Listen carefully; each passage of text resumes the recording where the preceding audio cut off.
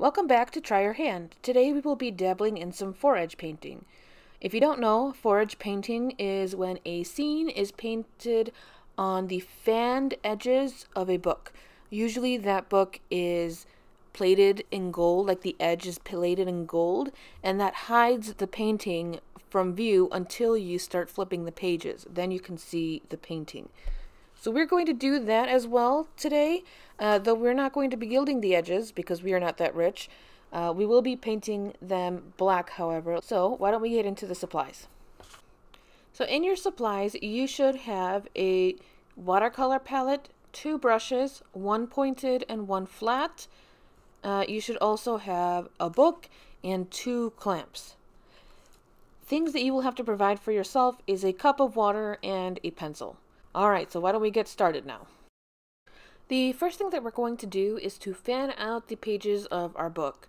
This is a little bit harder the bigger your book is, so as you will see, I had some trouble with my book getting the right amount of fanning to happen, because you want all the pages to be evenly fanned in order for you to get like a nicely even image. Once you have fanned the book's pages to your desired amount, you want to then take your 2 clamps and clamp the pages in that position.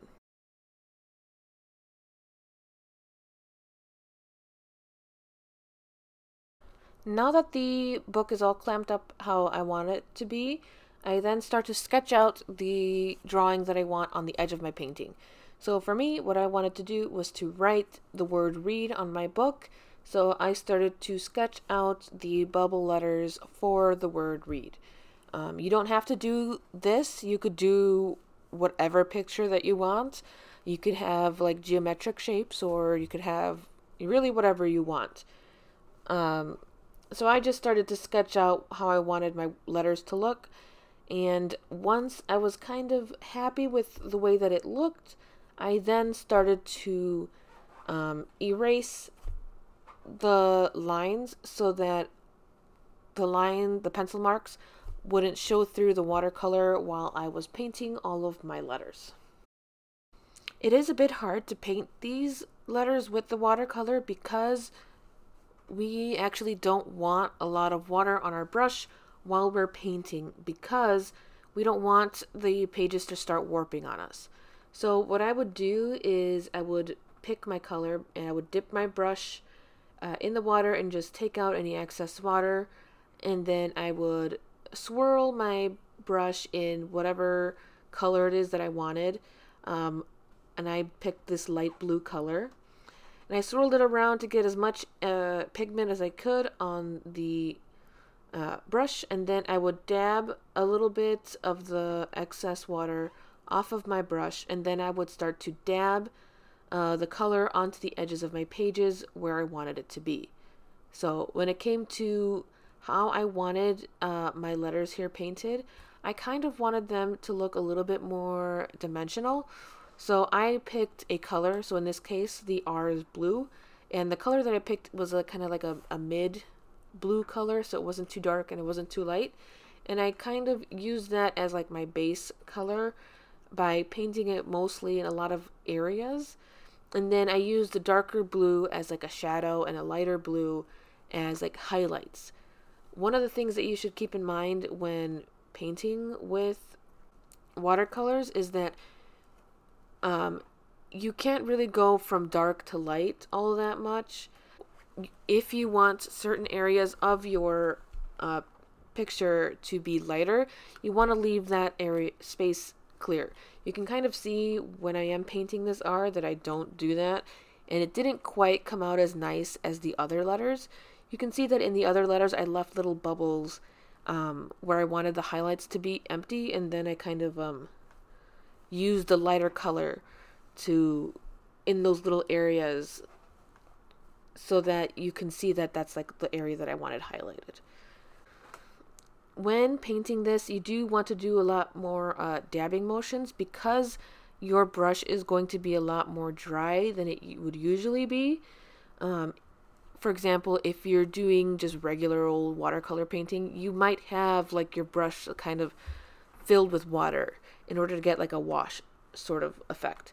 But with this, you don't want that much water on your brush. You want very little water on your brush.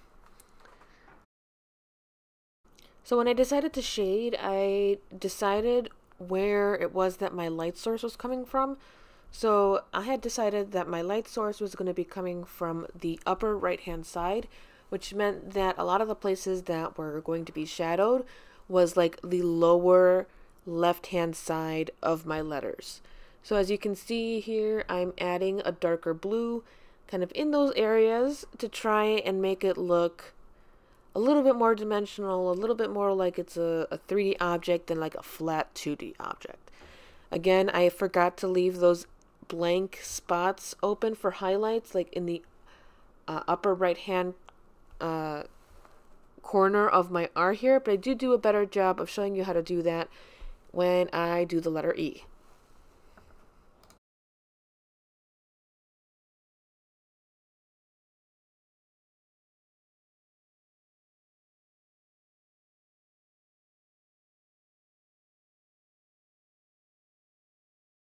Well, I decided on a color, which was pink in this case, and I picked a medium pink, so not a pink that's not too light or too dark. And then I started to kind of outline and fill up a lot of that E space. But here, as I was saying before, I left a few areas open for highlights. So you can see how in the upper right hand corner of the very top of that E, I left like a little blank bubble.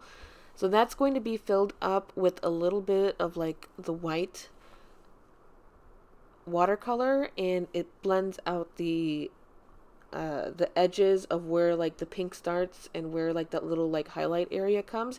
You can also do this with like a lighter pink as well.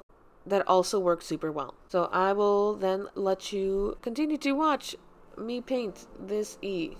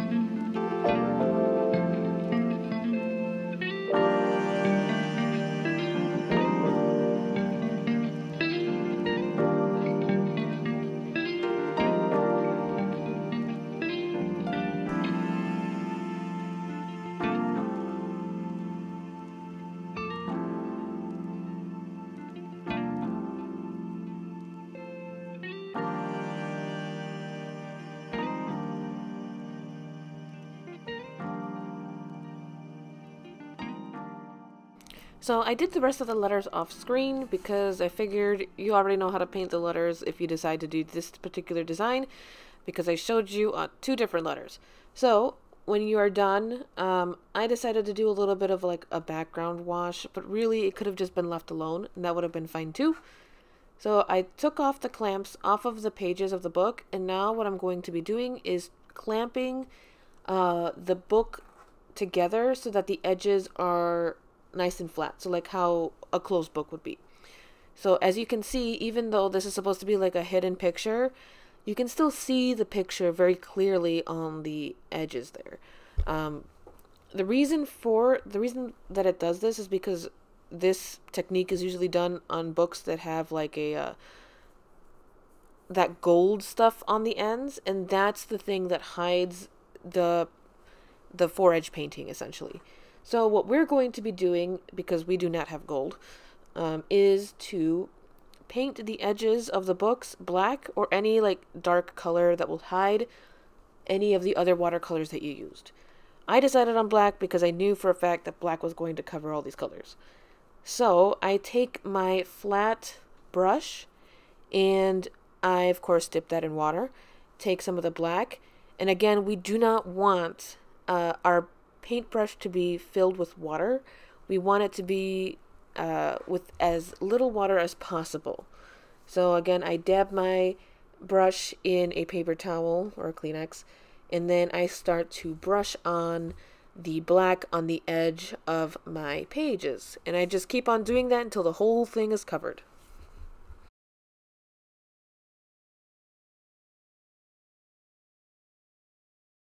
So now you are done with your project.